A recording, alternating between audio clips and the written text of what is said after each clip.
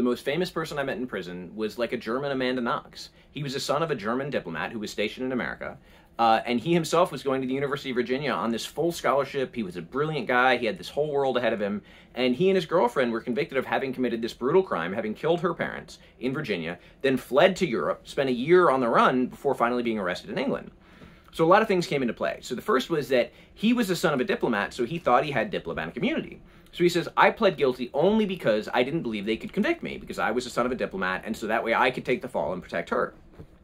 He also later said, I pled guilty to protect her, and I can say this, I don't know about his guilt or his innocence, but I do know that having been in a really unhealthy enmeshed relationship, I probably would have pled guilty to a crime I had not committed when I was in the depths of that kind of insanity. I remember being so enmeshed and so codependent that I felt like I had to save the day. That being said, they were both finally extradited back to America when the death penalty was taken off the table. She pleaded guilty and he went to court. He went to trial. She received 90 years and he received, I think, life or double life. I can't remember. Anyway, so they're in prison, and this is international news. Couple extradited from England, death penalty questions, guilt and innocence, diplomats. It was a big deal. But it wasn't nearly as big of a deal as the swelling support he received over the next 3 decades as he fought for his innocence. So he finally had record producers and authors and actors and German politicians. He had all these people on his side. He was getting postcards from the Prime Minister of Germany wishing him well and wishing him home soon. I mean, it was just insane.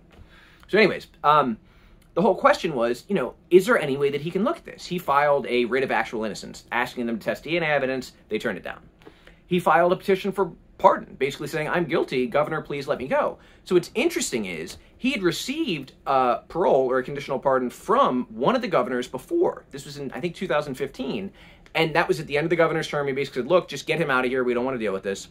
And then he went in the news and he made this big stink about, the people here have wronged me and this is terrible and, this is just a corrupt system. And the next incoming governor canceled his pardon or canceled his clemency and held him there and basically said, yeah, I know he said you were going home, but you're not. Which, can you imagine that? Like, you're sitting in prison, you think you're going home, and then they say, no, we're just kidding.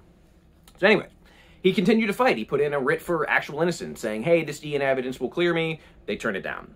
He put in a pardon, saying, hey, this is all the evidence that says I'm not guilty, and they didn't rule on it. Instead, in 2019, after 33 years, they released him on old law parole. So he had been convicted before 1995, so he was eligible for parole. So they released both him and his girlfriend for her to go back to Canada and him to go back to Germany. So you would think this is the end, but I don't know, maybe not.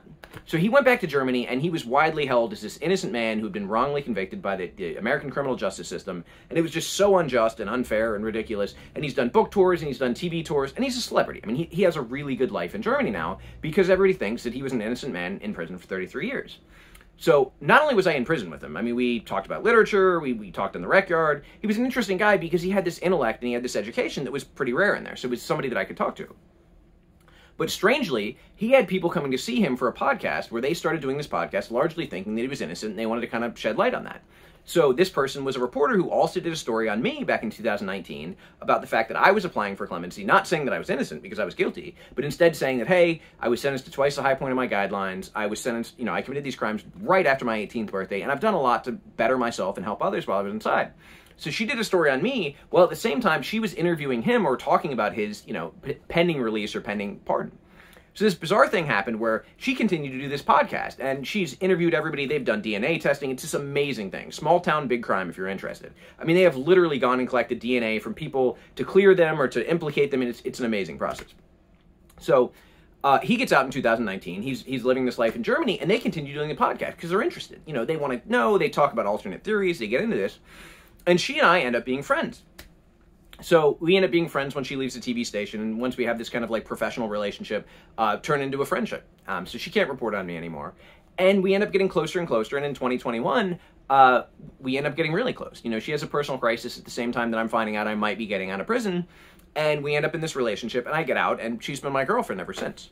So she's continuing to do this, and I'm kind of stuck in the middle because I knew this guy. I knew this guy in prison. Like I said, we talked on the fence, we talked about literature, we interacted, I had pictures of us together. But I also know her story, and I know the direction that it's going, and I know there's been a lot of animosity between her and this guy.